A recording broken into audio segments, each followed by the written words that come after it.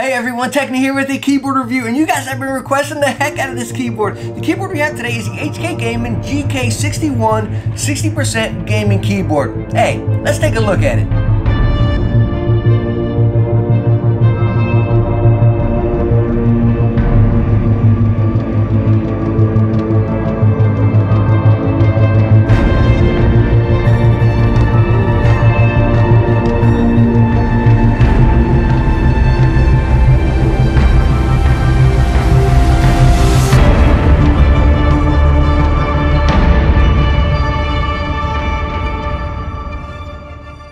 Alright, so as far as in your box, you'll get the keyboard, you'll get the braided USB cable here, you get a quick little manual, showing you a couple shortcuts, whatever, nothing really major in there, keycap puller, and then a switch puller. Alright, now before we get into that switch puller right there, this keyboard is using the Gateron optical switches. As you can see right here, I have the reds. I believe they come in browns and blues as well. And yes, they are hot swappable with other optical switches. Alright, so what the heck is an optical switch? I mean, this is my first time using an optical switch keyboard. As you can see, here's the switch right here, and there's no metal inside it, right? No metal whatsoever. I know it's hard to focus on this little guy, but again, there's no metal inside it at all. When you press a switch, it just slides right down into that hole right there. You can see it fill the gap. I'm not sure if you guys, there we go. Now you can see it right there. There we go. So hard to focus on this little guy. And now when we get over to the keyboard, as you can see the little optical sensors right there. So we got LED and then sending a little optical over. And it's pretty cool because honestly, if you're on your keyboard and you just push something down like through this, like passing through it, it'll register on your screen. So it's kind of just funny to play with. Like I said, you get down here and bam, whenever you bypass those two sensors right there, it'll actually register the key press. All right, before we go any further, let's go and talk about those optical switches a little bit. Again, this is my first time using optical switches, so I was just really curious. It's just fun kind of getting in there, messing with some different tech, kind of playing around with it, picking it apart, you know what I mean? But anyways, talking from a basic mechanical switch to these optical switches, even talking basic Gateron, whatever, you know, I didn't notice any difference as far as my gameplay or anything like that. As far as feel, I'd say these are just a little bit smoother, but again, as far as like gameplay and stuff, I didn't notice any difference. I guess you can read stuff everywhere about the companies and whatnot saying that they register quicker and that and other. I don't have anything to test that. Again, as far as my basic gameplay, I didn't notice any difference. I guess thinking about the whole process and how it works, it sounds like it should register quicker, right? Because it's just going down, the two sensors are registering right there, and bam, you get your key press, right? And then also with wear, you don't have all these other parts going off and, you know, scraping against each other and touching each other to get the key press right there. So it just sounds like, hey, it should register quicker and it should be more durable since you're not having all this wear across the board. But the thing that kind of catches me as far as these optical switches, again, you got the two optical, and then your key press comes down and it registers in there. Let's say if, I don't know, let's say if you get some Dorito crumbs in there, right? And it gets in between that sensor right there. I don't know, it's not gonna register, you know? So it seems like this kind of board, maybe you gotta get in there and kind of clean it a little bit more. I don't know, that's kind of where maybe you get dust or pet hair in there, you know? It seems like, what if it just blocks off that sensor? I don't know, that's my only fault of it right there, or if it gets stuck in between the key right there. So maybe this kind of board, hey, maybe just clean it a little bit more. You know, as far as those optical switches as well, what just kind of popped in my mind, it brings me back, I don't know if you guys saw the Razer Viper mouse review, and they started using optical switches on their key presses for their mouse right there. So, you know, it just popped in my head right now while I was doing this review. I said, wait a second, this kind of reminds me of something. So it's kind of like that same kind of technology right here, you know? So again, I don't know, is it this new technology that's coming out? We'll have to see how it plays out, but hey, it's pretty cool right now. All right, so moving on, I just thought the switches were really cool. Sorry to talk so long about them. They were just different to me and cool. But anyways, as far as the keycaps, they are double shot ABS, as you can see right here. Now they're quite interesting because the top is that matte coating, but then on the side, they are glossy, as you can see right there. And that goes for every single keycap right there. It honestly gives it a pretty cool look because the keyboard, it goes glossy. Let me show you the side. It goes glossy, matte, glossy, matte. So it has a really cool, it just looks sleek and very stealthily. It looks really awesome. And as far as the build, I mean, it's solid. It's one piece. The whole body right there is one piece. You have your rubber feet right on the bottom, 4 rubber feet. No feet pop out, so that's kind of a bummer if you tend to using it that way. It does not have that. But again, you got your 4 rubber feet there.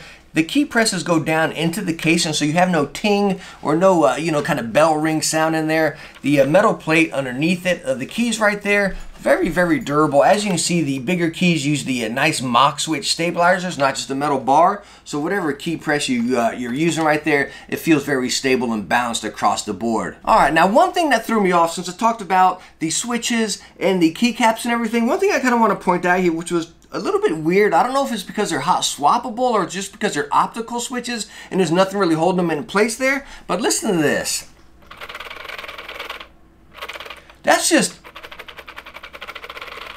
like it's a whole lot. And if you just hear them dancing around a lot. You don't feel it or hear it whenever you're playing by any means. Nothing like that. But it's just weird. I don't know if that's the optical switch or is it that they're hot swappable.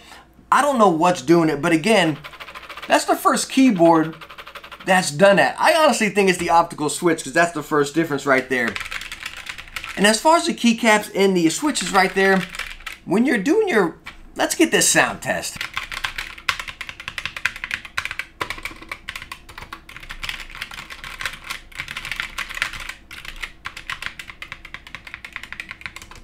So as far as that sound test, again, it's just different. It feels plasticky, I guess. I mean, it's firm and solid, but again, it's just so different compared to some of the other ones. And I really got to class all this as that optical switch. Again, it's just different and I'm not used to it.